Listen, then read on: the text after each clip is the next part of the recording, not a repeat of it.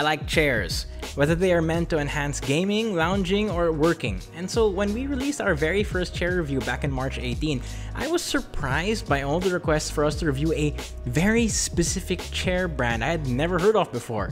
So when TW offered to send us the Sihoo M57 for us to review, we immediately said yes. However, I will admit that there was a part of me which didn't want to get up from the comfortable nest which is my Aeron, but for purposes of science and our viewers, I got my ass off. You can learn a lot about a chair by scrutinizing parts you only see during the unboxing and assembly process. I'm Rafael from Hardware Sugar, the only PC shop in the Philippines with no BS warranty, and this is our unboxing of the Sihoo M57 and our first impressions. Is this chair worth 8,500 pesos to 9,000 pesos? This is the first step to finding out. Bibili ka ng PC, most likely kailangan ng Windows. Pero saan ka kukuha ng legit Windows? Daming options, daming prices. Kalito. Buti na lang, may cdkeyoffers.com. Madali lang ang order. Search for the software you need, add to cart, daan ka sa payment options nila.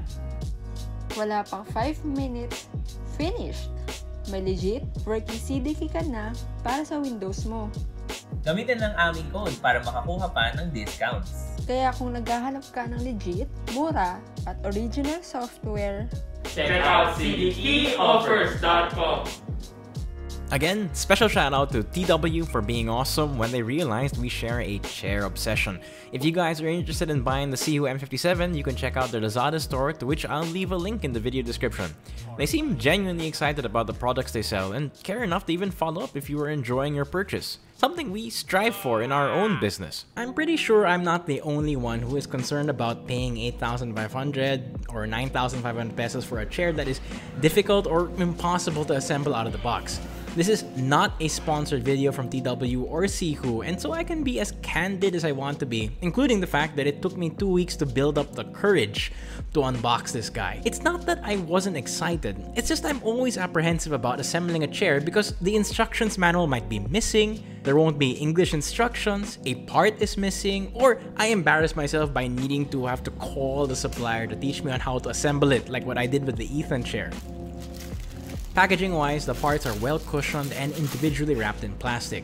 Some of the items are actually cushioned in boxes and a thin layer of styrofoam. Worthy to note, however, is that nothing beats my unpacking experience with the Sharkoon chair. But that kind of excessive packaging, however, comes with its own problems. I respect companies that minimize package wastage, and Sihoo should get points for wasting less while successfully protecting their product. Keep in mind that almost every chair you buy is made in China. It thus needs to make the trip from China to the Philippines or wherever you live, and then a whole host of other places such as a warehouse or store in Bulacan before it even gets shipped to you, maybe in Cebu. So yes, how items are wrapped are important because it dictates how much of the product is left when it actually gets to you. Yes, it came with an instructions manual. However, the instructions aren't in English, but the picture directions are very clear, and I don't think anyone should worry about being confused during the assembly process. Alright, M620. 6 pieces, 4 plus 1. Which one do we use? Well, 6 pieces because there are 3 holes for each arm, so we open up the 6 piece. Alright, let's do that. I now understand why chair companies place all the tools inside one transparent plastic packet.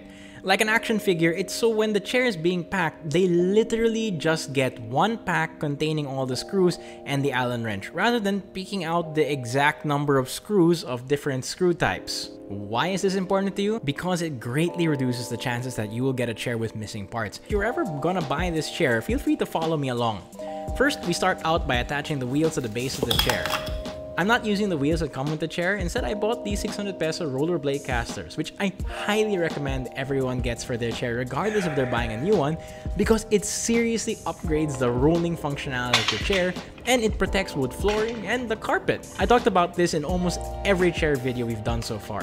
So just go get it. Second, we attach the two arms to the seat of the chair. I like how it's just one type of Allen wrench and just two types of screws. Sometimes chair companies ship several different kinds of wrenches and screws. The less the better. As I screw these in, I couldn't help but notice how this matted plastic feels and looks. It's like a smooth premium egg carton finish with no ugly plastic splinters sticking out. Something which I couldn't unsee when I was putting together the Ethan chair. There were no visible bumps or imperfections worth noting, except maybe one.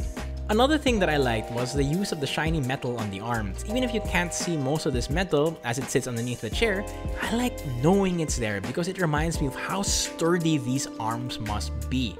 Third, we attach the chair chassis, which holds the reclining lever. These left one, right one. I believe he's referring to, the instructions are referring to these holes. And these little dots must refer to these dots. Fits. Yeah, I guess we just start here.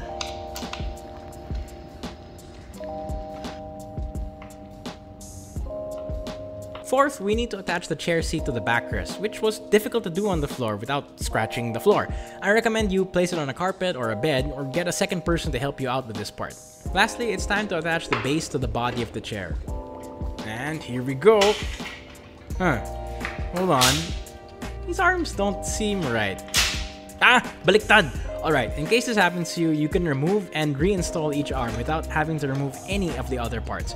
Thankfully, there was just enough space for the Allen wrench to maneuver next to the recline lever.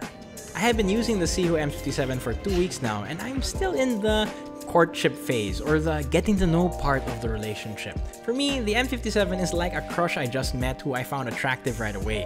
It checks off all the things I should like about the chair. It has a mesh build, thus I hardly sweat in this, and I don't need to worry about any material falling off unlike fake leather chairs. It has a headrest, which I missed very much when I moved to the Aeron. It has armrests which move up and down and even twist from side to side, a feature which I didn't have in my favorite 8-year-old chair. It has a variety of reclining levels which you can choose to freestyle move with or choose to lock in place entirely. It has a lumbar support which is hidden behind the mesh of the chair, none of that ugly pillow stuff you see with gaming chairs. And because of the wheels I got, it rolls beautifully while at the same time taking care of my wood flooring. I guess the best way to summarize my first impression of the M57 is that it's like a stormtrooper.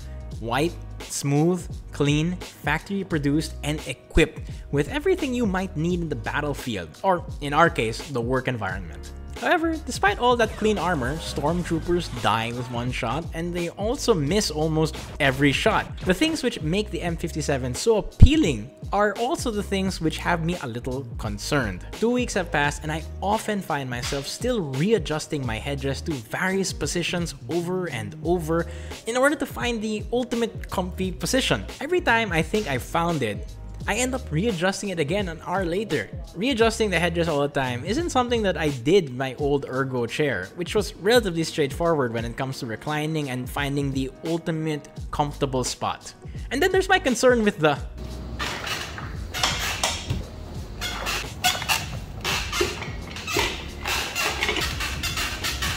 Don't get me wrong, there is seriously a lot to like about this chair, and I can say as early as now that it is priced reasonably well for what you get. However, check out our full review of the Sihoo M57 in our upcoming video, where I get into even more specific details on everything from how the M57 compares to chairs within the same price range, how it compares to a gaming chair, how it compares with the throne of all chairs.